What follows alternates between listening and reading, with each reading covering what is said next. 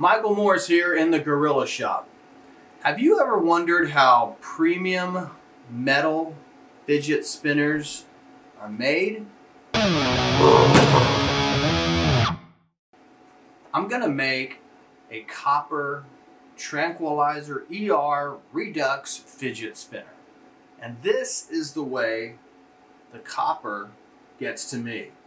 It's 1/2 inch thick. It's a plate that's, I think this is 4 inches wide, 12 inches long.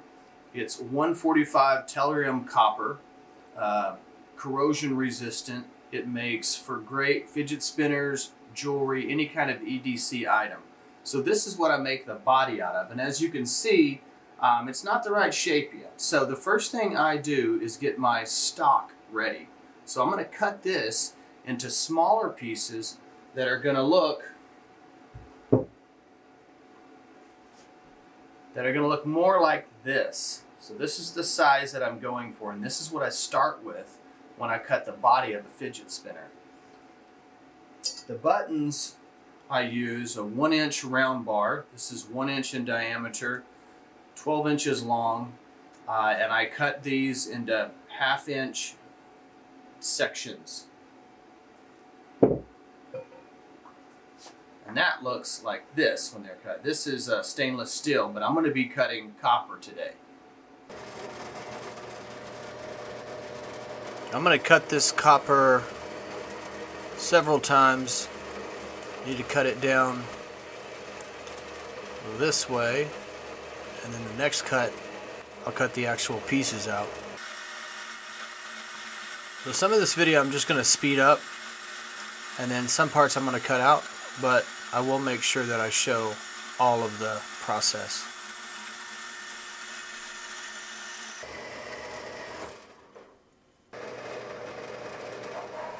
Alright, so this cut is cutting out the individual chunks.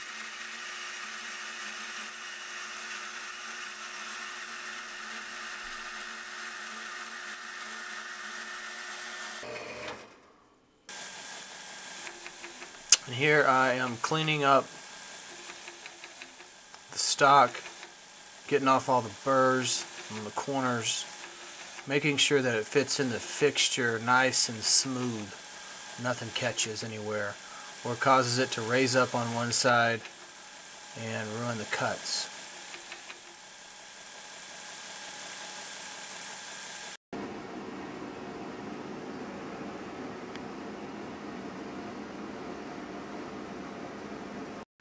So this block, you saw me cut it out, I cleaned it up on the belt sander, and now this stock is ready to be put into a fixture and machined.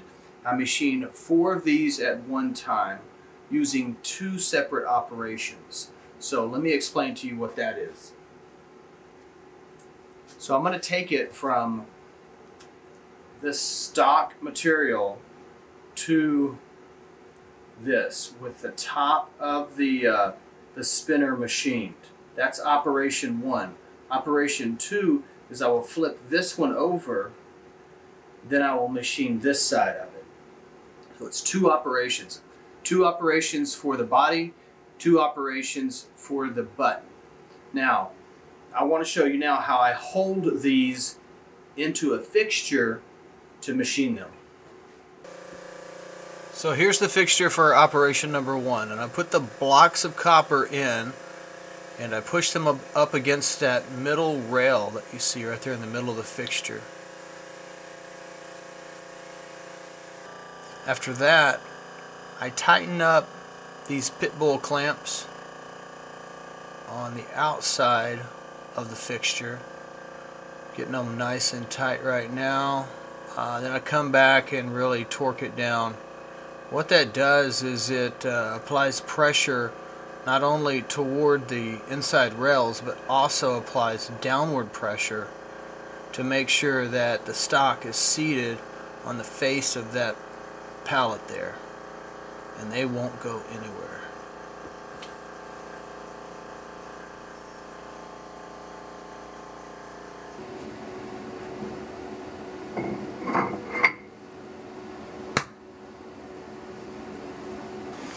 Actually, before we get to the machining, I want to show you all the cutting tools that I use for the Tranquilizer ER spinner. I use a total of 10 cutters to machine the spinner. Here are some of the cutters right here. I have them numbered so that I'll know what tool corresponds with my tool number in PathPilot, which is the program I use for the Tormach. And these are more cutters down here. Some of them I use this chamfer one, this smaller chamfer one, and this logo engraving bit here. But I use all of these up here. Alright, now let's get to the machining.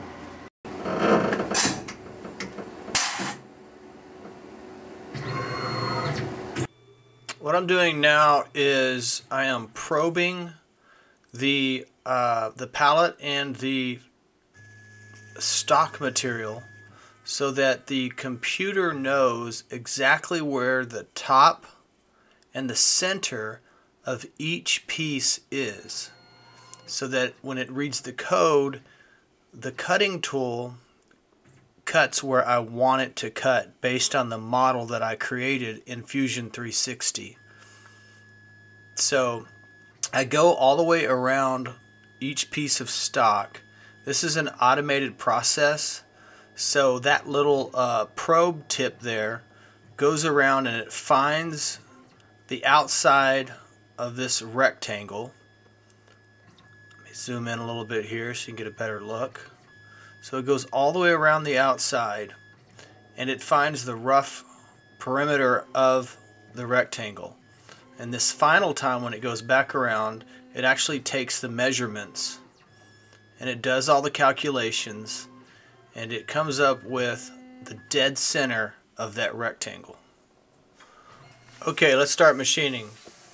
This first tool is a 1/4 inch diameter square end mill, and what I'm doing with this pass is I am just lightly facing this piece. As you can see, I did a little air machining there for a while. Whoa, the camera got bumped.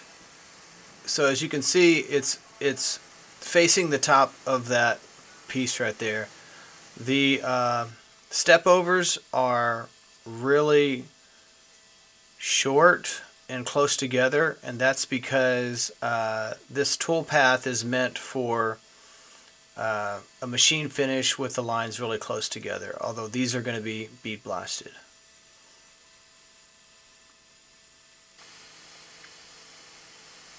Alright, so this next pass we're going to work on the profile of the spinner, and you see we get a lot of depth here on this first operation, so that when we flip it over we're really just doing the top, we're not doing the sides anymore. Nice smooth operation, nice finish. This is a roughing pass, so after this I'll do a finishing pass. It's rounding out all the corners. This is the finishing pass. Takes a little bit off,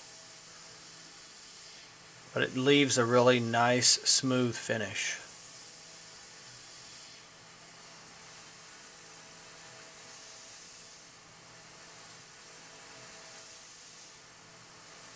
This next operation, we're actually going to cut the button pocket.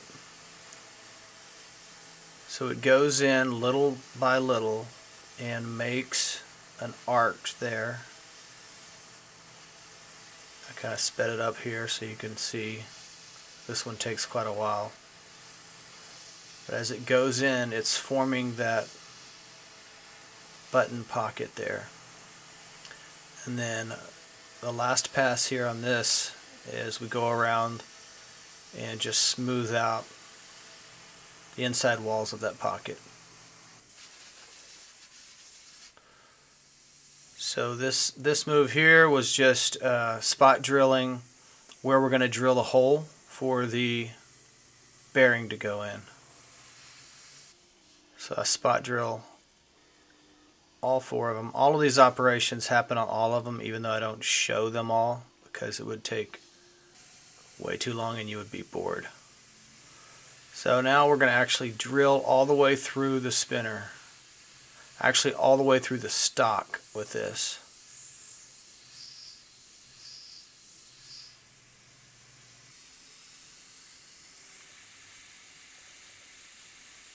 There's a different angle here.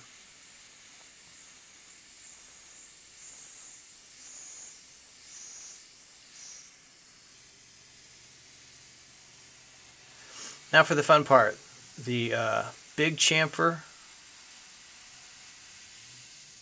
and I go around several times, going in deeper and deeper with every pass. There's a different angle here. You can see it taking off a little more as we round the corner there. And then it goes in a little deeper. And it keeps doing that until it hits the point. I believe this is the final pass on this one. Yeah.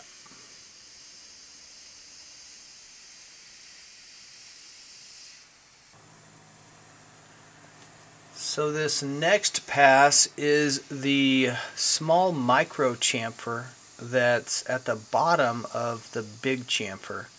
It's kind of hard to see, but it's really easy to feel. So you can kind of see the light glinting off that one there. And then I do the same micro chamfer on the top. So those are different angles, different angled cutters there. Go around the outside. And I also put a tiny little micro chamfer on the inside.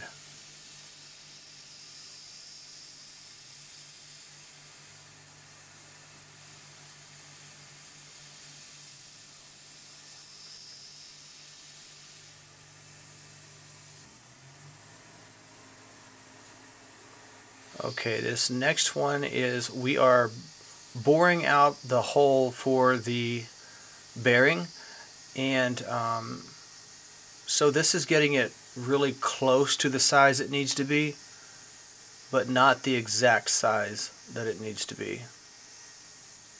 I save that for the very end, and I use a dedicated end mill for the bearing hole.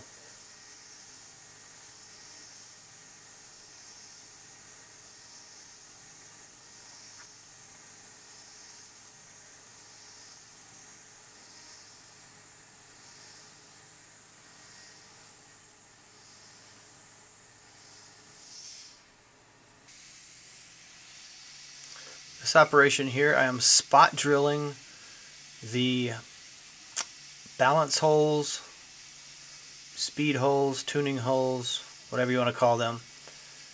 So there are 10 balance holes on each spinner.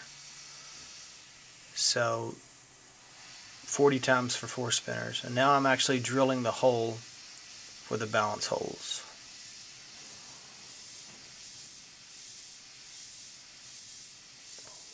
So that happens 10 times on each spinner.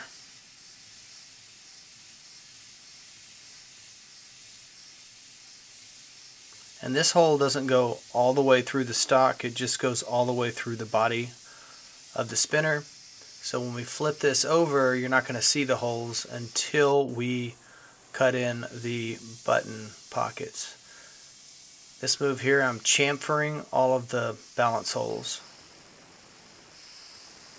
Make them look nice. And again, that's done 40 times on 4 spinners.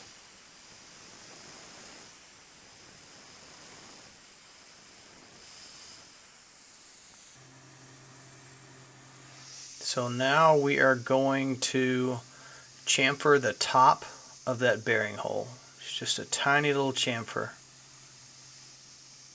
That helps the bearing go in good, and it just makes it look better. It takes off all the burrs that could be there. Now it's time for the logo. This logo tool goes down to 3 different levels, and this first level doesn't hit the spinner at all. So we are air machining at this point. Here's the second level. You can see it start to cut in now.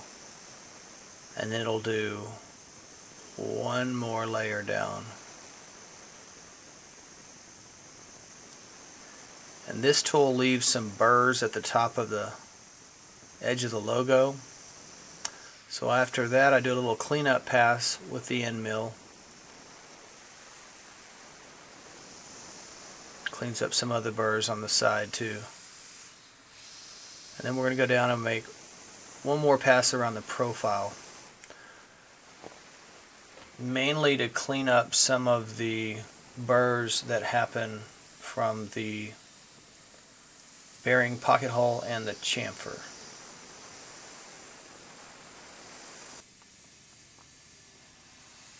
Make another pass with the large chamfer to clean up the burrs even more, and to just kind of smooth it out one last time.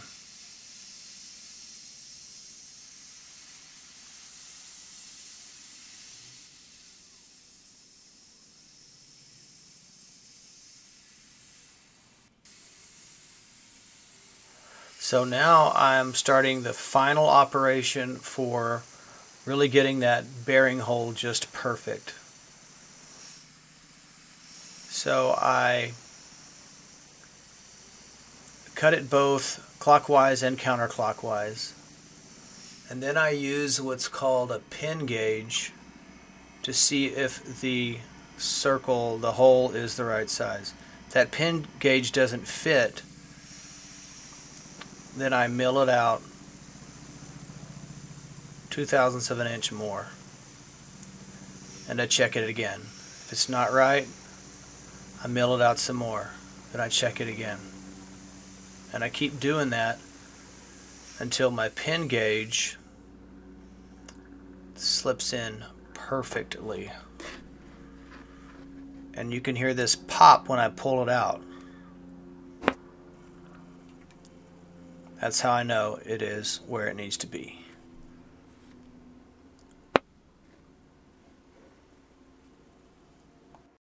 So on the next video, I'm going to show you how I machine operation number 2 on the other side of this spinner. And it's not near as long of a process as this operation number 1, but a lot of the things look the same, but there's a little bit of difference there. So I appreciate you watching. I'm going to probably do about, I don't know, 3, 4, maybe 5 more of these in this series on how I machine a fidget spinner, because we still haven't gotten to the buttons. Then after that, I'm going to show you my process for cleaning them and bead blasting them, installing the bearings, final inspection and balance of these puppies. So thanks for watching, and I'll see you next time.